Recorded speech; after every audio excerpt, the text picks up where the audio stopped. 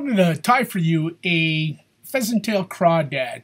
I've been working on it for a while, just trying to tie a myriad of flies just using the pheasant tail, either the rump or the rest of the feathers. And I recently saw a crawdad similar to this done by Gunnar Brammer, and this kind of moved me to start this kind of fly.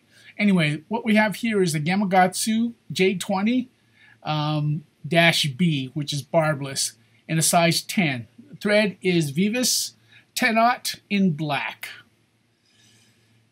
I've got some Beadchain eyes. These are large. I actually don't know what size they are. I just I go to the pull chains in the hardware store and find the largest ones I can find, and in black and silver and gold, and they're really cheap.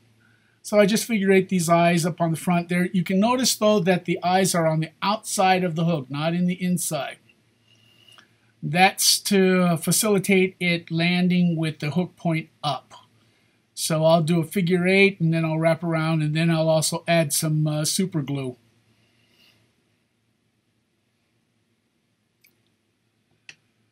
Now take my thread, tie it back into the back. I'm going to tie in my antenna first.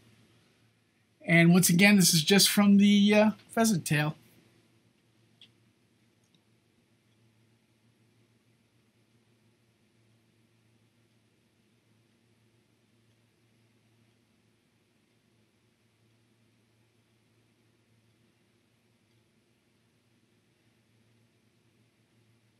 Now I've already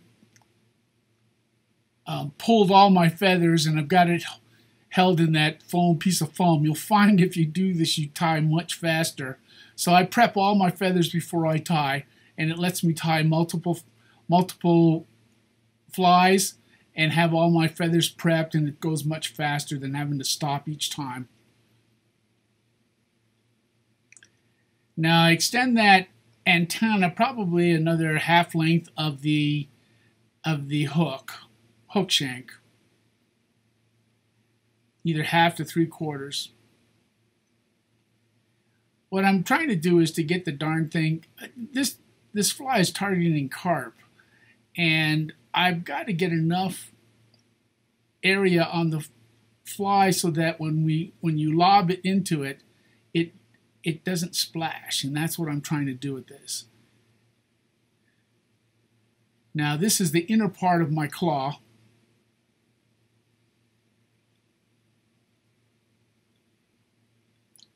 And you'll notice that I've cut a V out in the front of that feather.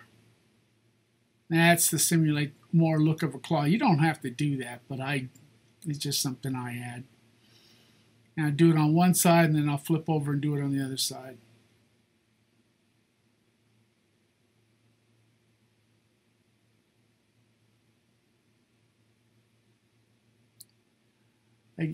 Funny story, a friend of mine, I asked for him for some pheasant tail and pheasant tail rump. I've got a couple, about 3 or 4 lifetimes of it.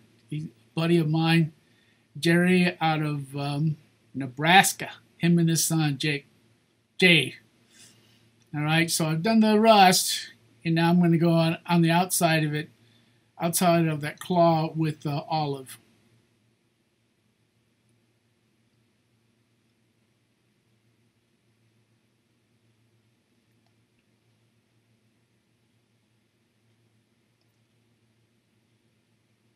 Please note also that I'm using Beadchain eyes and not weighted or leaded eyes. That's so that, once again, it doesn't splash as much. You're not really casting when you cast a carp in a river or even on a lake. You don't blind cast for, at least I've never had any success blind casting for carp. It's more like sight fishing for them. So you got to really play the game, because they've got to be probably one of the smartest fish. So I've got both of my inner and outer claw, and I'm right above where the barb of the hook would be. Now I've gone ahead and prepped some feathers. I've taken some feathers off of the pheasant tail rump, And these are those iridescent portions. They're either blue or they're green. And I put them into a clamp. And I'm going to make a little dubbing loop here.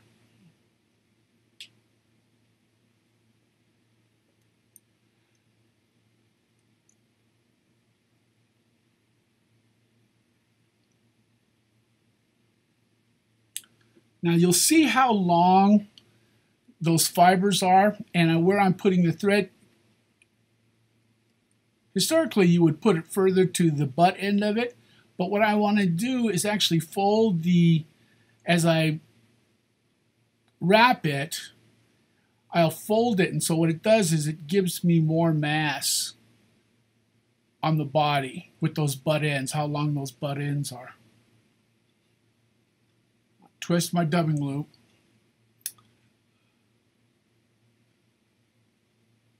And then I'll preen the fibers backwards as I wrap.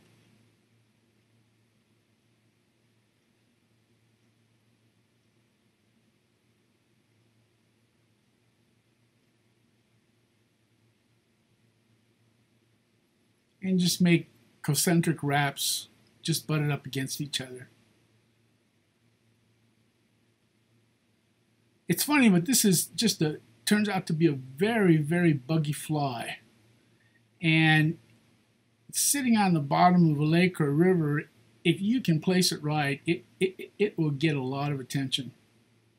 Now I've also got a little blue-gray as well as green in this brush, so I really like the color. It's so variegated you can't beat it. There's nothing in nature that's just straight one color, and this really shows that off. Now I'll wrap that. I'm going to bring it pretty much back behind the eyes, but I've left a little bit of space. I'm going to put an additional brush because I want to build it up a bit more.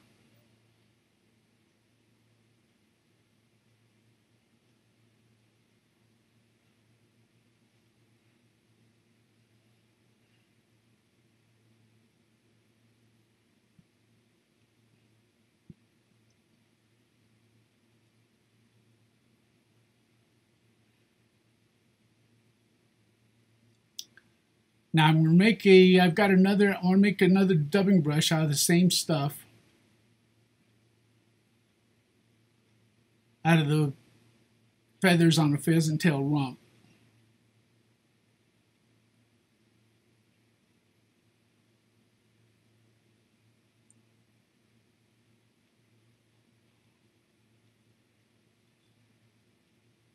A little bit of wax.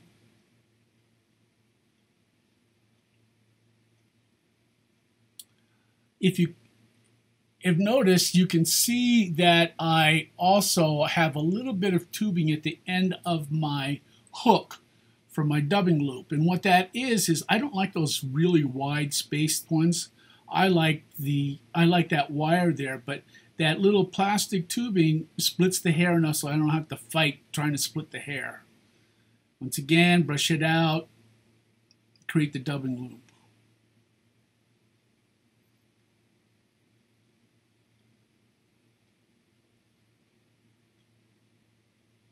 Yeah, you can see that little piece of tubing right there on the hook.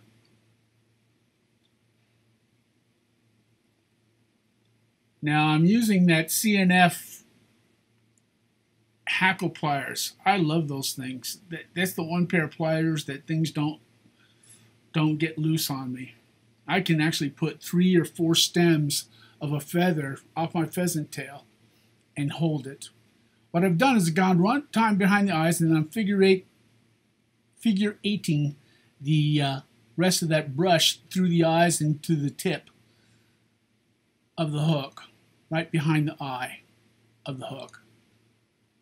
Now it gets a little messy in here, but just persevere a little bit. You'll be able to brush back, pull back preen back the fibers, and get your bodkin in there to tie off those feathers.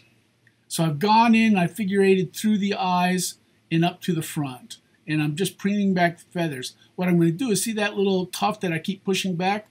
I'm going to take some UV resin and nail it down so that when it lands, it'll land on the eye on the bead chain. Basically, the fly's done right now, but I've got that tuft of hair, and if I just left it like that and it landed, it was, it'd still fall over.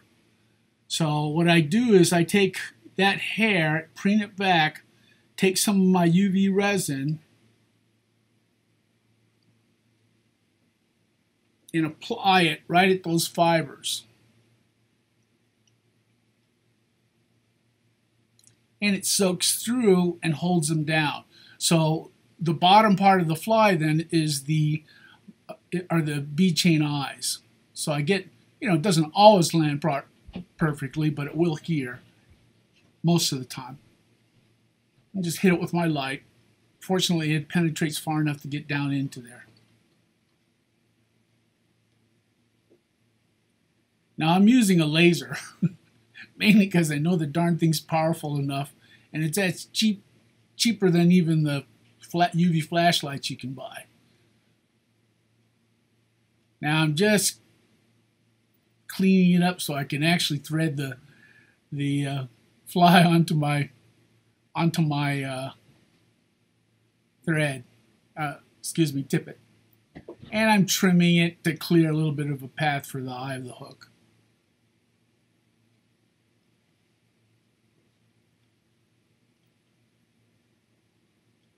Now I've got some gunk, because that's the technical term for it, in the eye of the hook. And so what I do is I'm going to apply a little bit of super glue to nail off that front end, and then I'm going to take my hot bodkin and burn out the rest of those fibers.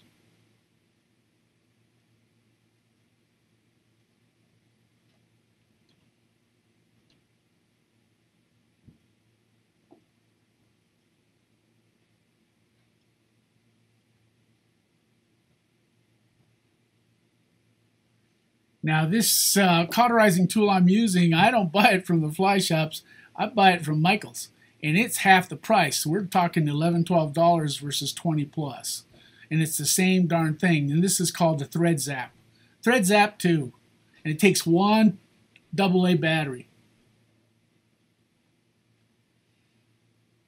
And that's basically my Pheasant Tail Crawdad.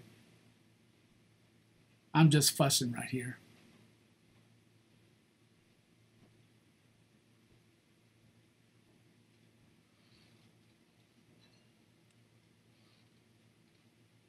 Thank you.